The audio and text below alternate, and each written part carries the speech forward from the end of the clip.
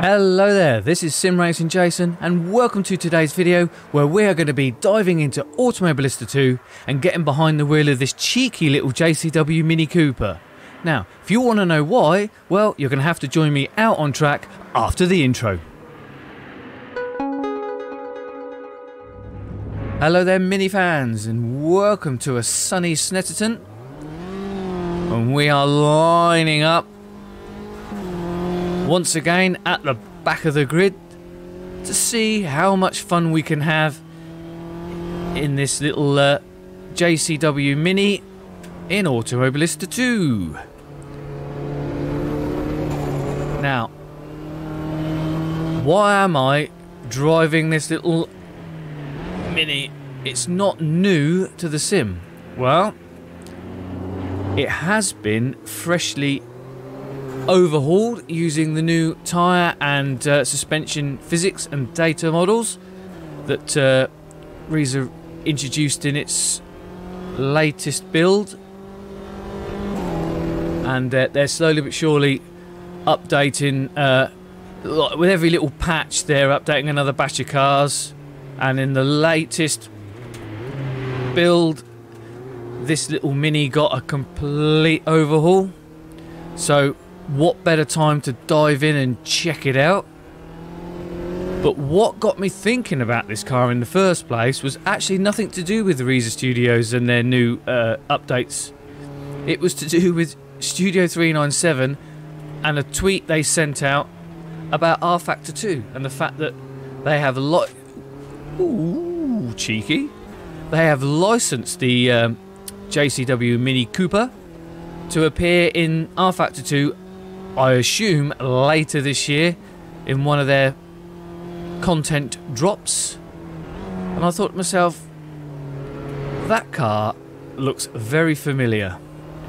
And you know, not just because I watch it most Sundays as a group of enthusiastic drivers throw these things around on the Toka package, which is of course part of the British Touring Cars series, but I'd seen it in a sim racing title, and once the old grey matter had finally clicked into gear, I thought, AMS2, that's where I've seen it.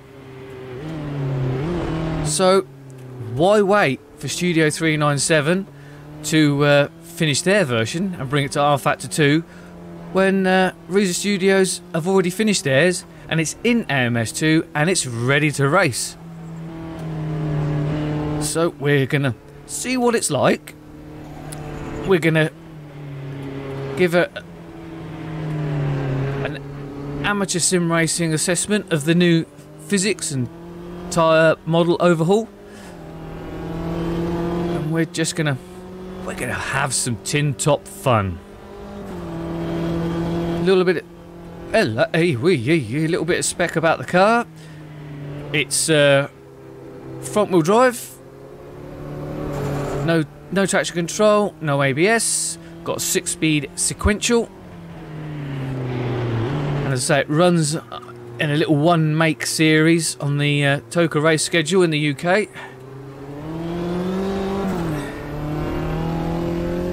And normally whenever I watch it there's a red flag somewhere, so it gives you an idea of the door banging nature of the series, and these little cars, they are just ideal for it. They are quite wide, they have a wide track which does help with stability, so it does give you a little bit of confidence, but they have got a short wheelbase, which means, because the engine and the drivetrain and everything's all up the front, is that you've got an incredibly light and skittish rear end. So you do see the drivers really working the wheel in real life, and that translates perfectly into AMS2. You drive this car, funny enough, more from the rear than you do the front. They're not the most powerful vehicle, so they're not like a like a British touring car where you've got more power than grip. These are quite sort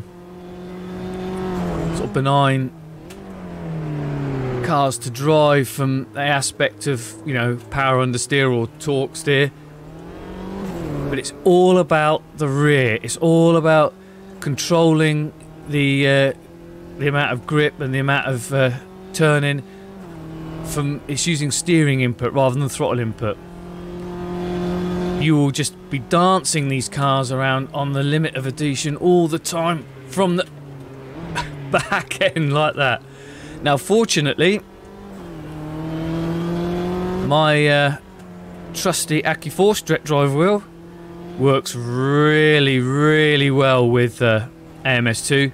So the level of detail, feedback is absolutely spot on. And the speed at which my wheel and the sim are feeding information back and forth is fantastic. It allows me to instantly feel that rear end snap, so I can immediately counteract that with a bit of input, and it makes driving these cars so much fun. It really is. You don't need massive, great big turbocharged rear wheel drive back end out cars to have fun. It's not about how much power, it's about the way that, you know, it's the way the chassis works, the steering, the brakes, you know.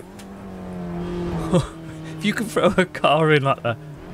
Oh no!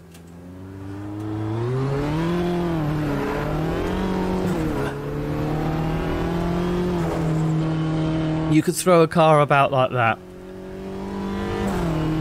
and you're working the rear end. That's where the grip is, you're limited grip wise, and it just makes for such an interesting driving style.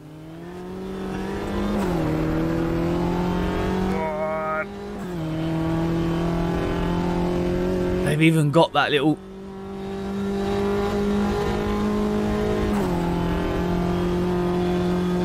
four-cylinder there, look, screaming away at you. Oh yes, and you can hear the dump valve, the wastegate going.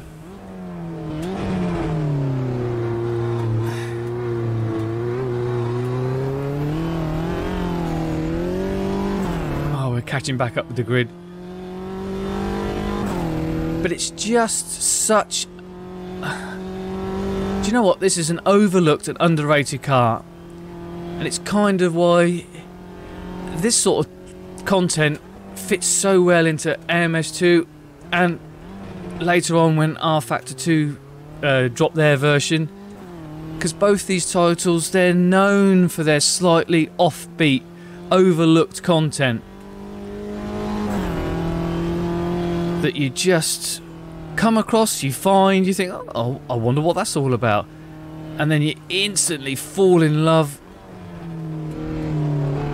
Woohoo, curb with them, because they're just a ton of fun.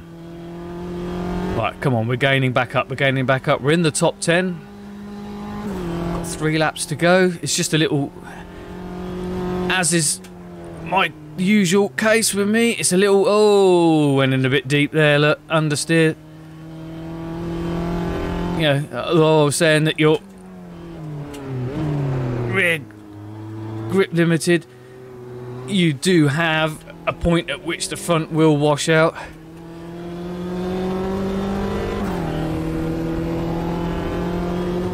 Come on then. Chase him, hunt him down the straight. Tuck in. Ooh, he's moving about, I'm moving about. Take a bit of curb.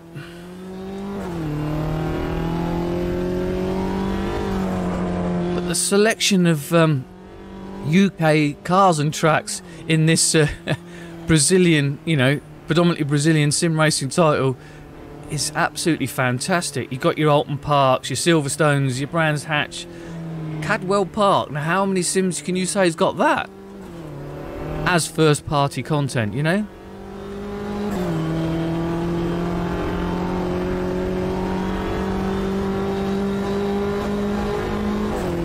Ah, oh, he's not giving up. He's not giving up. Oh, I've gone in too deep. Back end's breaking away. Oh, but we're all wiggling around here. I've got the AI set to 90% and 35% aggression. Seems about right. I'm gonna get somewhere near the front by the end of the 10 laps, so which is my standard race length these days. It's about right. It sort of mimics the real life nature of a lot of these tin tops type race formats. They sort of race little and often, and that suits me down to the ground. And it also means when I'm producing videos, you don't have to listen to me rambling on about nothing for too long either. As I say, this is not the only AMS2 content that's coming up fairly soon, because we also have a selection of caterums in this title, and guess what? R-Factor 2 are just released as part of their Q3 update. You guessed it, a caterum. So it's going to be time to don the VR headset and a battle of the Sims and see which one has the best caterum. So don't forget to hit the subscribe button if you want to see what that's all about and who wins that particular battle. But in the meantime, oh, look at these two. They're getting stuck into each other, which means that we can then join in the fun. Which way can we go? He's going left. Right, we're going to go left. Oh my god. Don't even know my left from my right. So how old am I getting? Come on. We've got to find a way around. Doesn't this sim racing title look bloody fantastic? We were all a little like, madness engine? Alright, Reza, alright. You must know what you're doing. Oh, they knew what they were doing. Have they unlocked the potential of this engine? Especially with the, the builds that have come out during 2022, when they even admitted themselves that they have discovered things in the physics model that have allowed them to completely revise how the carcass tire model works, the suspension and physics, and that's why they're slowly in the builds going forward now are overhauling all the different cars. This game engine, the Madness engine, had potential. It just needed a talented and dedicated team to unlock it, and thankfully the guys and girls over at Reza were the ones to do it, and I'm so glad they did, because this car is so much fun because of it. Boof, curb, and we're going to cross the line 5th. Not bad considering we started, what, 25th? This is what sim racing is all about.